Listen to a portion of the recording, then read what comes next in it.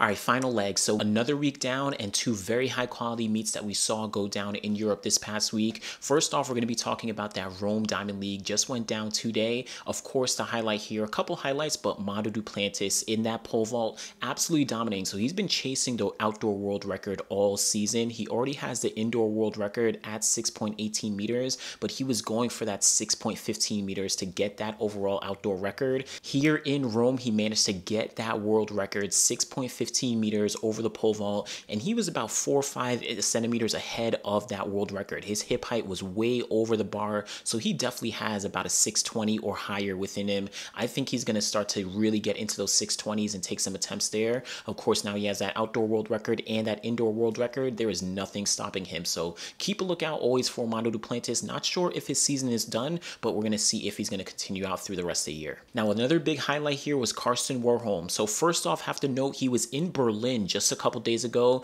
and he managed to run a 47.08 second run in those 400 meter hurdles. Of course, he's always been going back and forth trying to get that world record. Just a few days later, today in Rome, in those 400 meter hurdles, came back 47.07 seconds. So just 100th of a second faster than he ran in Berlin, but still not that world record. Of course, we know he ran that 46.87 seconds earlier in the season back in Stockholm. He is going for that world record. I'm not sure if he has other competitions left. We do have the Doha Diamond League and maybe one other competition, but of course, if Karsten Warholm doesn't get that world record, he has solidified his spot in that low 47 second range, and he's definitely going to be the favorite going into Tokyo. Now, still on the track, but this time in the distance races, we saw a really big surprise in that men's 3,000 meter run. Now, this was supposed to be all about Jakob Ingebrigtsen, but it turned out to be about Jakob Kiplimo. He had an amazing kick in those last few hundred meters, came away with the win in 7 minutes, 26.64 seconds,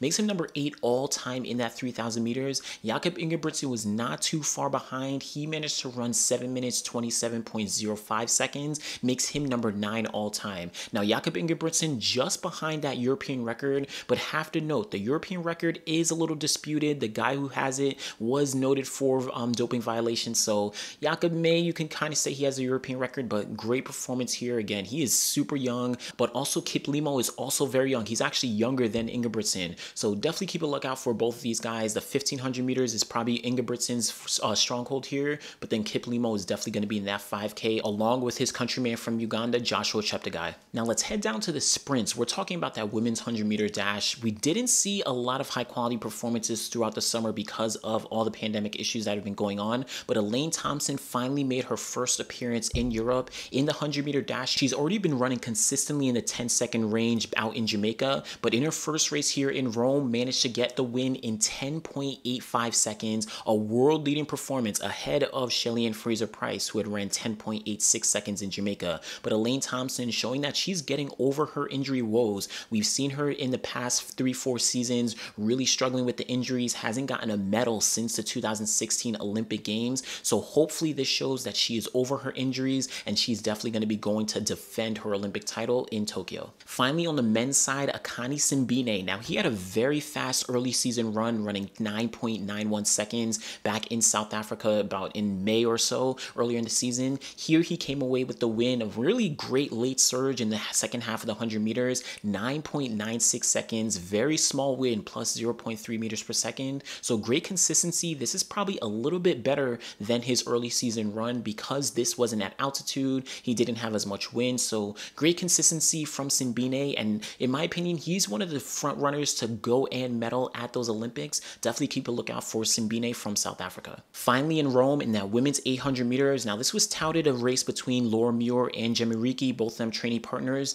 Jemma managed to get the win here in 1 minute 59.76 seconds. Not a very fast time, but what's really significant here is her consistency. She's been under 2 minutes a couple times through the season. Of course, indoors, she ran that 1 minute 57 second race, which really put her on the map. A couple times in that 1 minute 58 second range. So Reekie's definitely a medal contender in Tokyo next year, beating a lot of the other high quality ladies through this season. So definitely keep a lookout for Reekie. Now, just a couple other results back in Berlin. We also saw Christian Taylor. He's been having a low-key season at some low-key meets. In Berlin, in that meet there, he managed to get out to a world lead of 17.57 meters. Very great performance. It was kind of a clutch performance. He was behind at the 5th jump, 6th jump, came away with that 17.57. Not sure if his season is done, but he looks like the gold medalist that he has been over the past 2 Olympics. Might be going for a 3rd gold medal at the Tokyo Olympics next year. Now, I mentioned Laura Muir in that women's 800 in Rome. In the few days before that, she was actually in Berlin as well, running the 1500 meter run,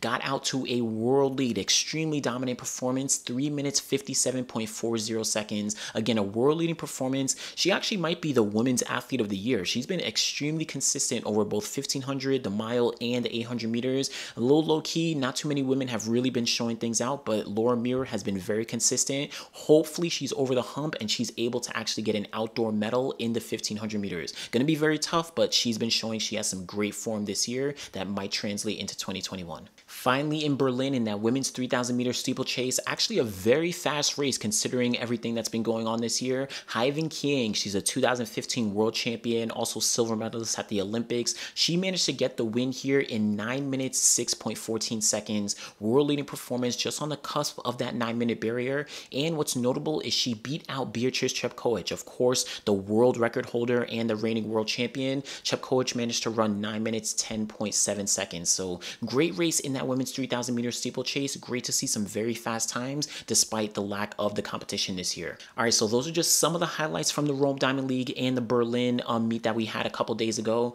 Just a couple more meets that we have left in the rest of the season. Doha is coming up in October. We also do have a couple other continental tours, so make sure you guys check those out. Leave a comment below. Let me know what your favorite performance from these past weekends were, and make sure you guys like the video, subscribe to the channel. We'll be back again next time. Thanks.